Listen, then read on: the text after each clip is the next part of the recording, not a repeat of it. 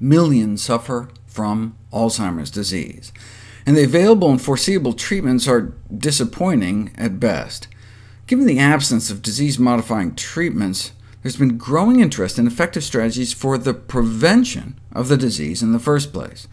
Even if we're able to just delay the onset by as little as 1 year, we could potentially prevent more than 9 million cases over the next 40 years. Once cognitive functions are lost in Alzheimer's disease patients, they may be lost forever. Consequently, prevention, rather than a cure for Alzheimer's disease, appears a more realistic strategy to offset the catastrophic impact of this dementia. Considerable evidence now indicates that Alzheimer's disease is primarily a vascular disorder, based on a number of lines of evidence that point towards impaired circulation of blood to the brain. Vascular risk factors such as high cholesterol can be thought of as a ticking time bomb to Alzheimer's disease. What's bad for the heart may be bad for the mind.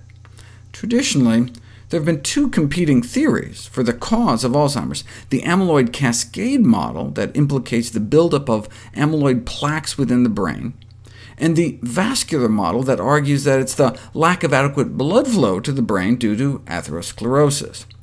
We now realize they are not mutually exclusive, and that arterial disease can set up a vicious cycle in which atherosclerotic plaques in the arteries may contribute to Alzheimer's plaques in the brain. Although at times portrayed as tantamount to poison, cholesterol is an essential structural component of all our cells. That's why our body makes it.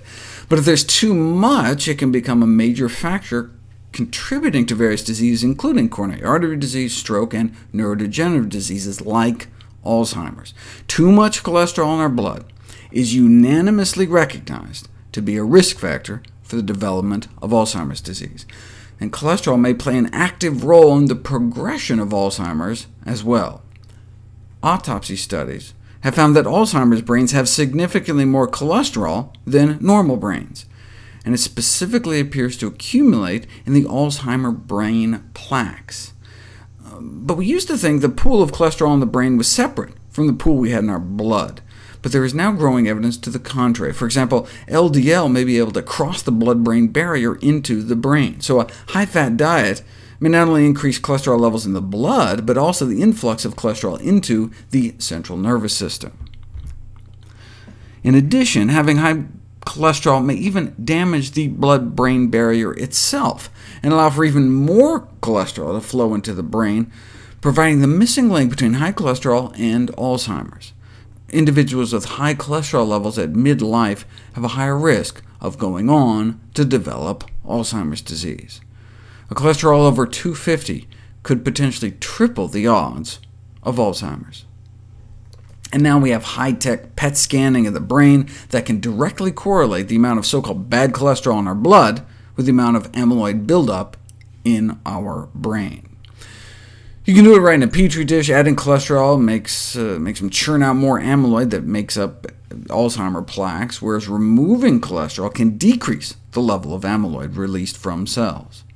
In addition, amyloid degradation is less efficient. Clearing amyloid is less efficient in a high cholesterol environment.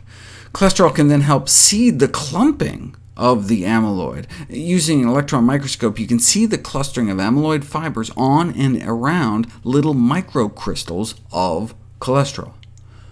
Once in the brain, cholesterol can also undergo autooxidation, causing the formation of highly toxic free radicals. So having high cholesterol levels in the blood is thought to increase the risk of dementia, not only by inducing atherosclerosis and impairing blood flow, but may directly affect the neurodegeneration within the brain. In conclusion, excess dietary cholesterol could in principle contribute to the development of Alzheimer's disease, and the evidence linking high cholesterol to Alzheimer's appears to be steadily mounting. Of course, some of this work was paid for by drug companies hoping to capitalize on Alzheimer's with cholesterol-lowering statin drugs. Ironic, since statins themselves can cause cognitive impairment. Though rare, statin side effects may include short and long-term memory loss, behavioral changes, impaired concentration and attention, and paranoia, anxiety, as early as 5 days after starting the drugs, but sometimes even months later, though folks should recover within a month of stopping the drugs. A better strategy, then, may be to change the lifestyle factors that lead to the high cholesterol in the first place, particularly reducing saturated fat from the diet.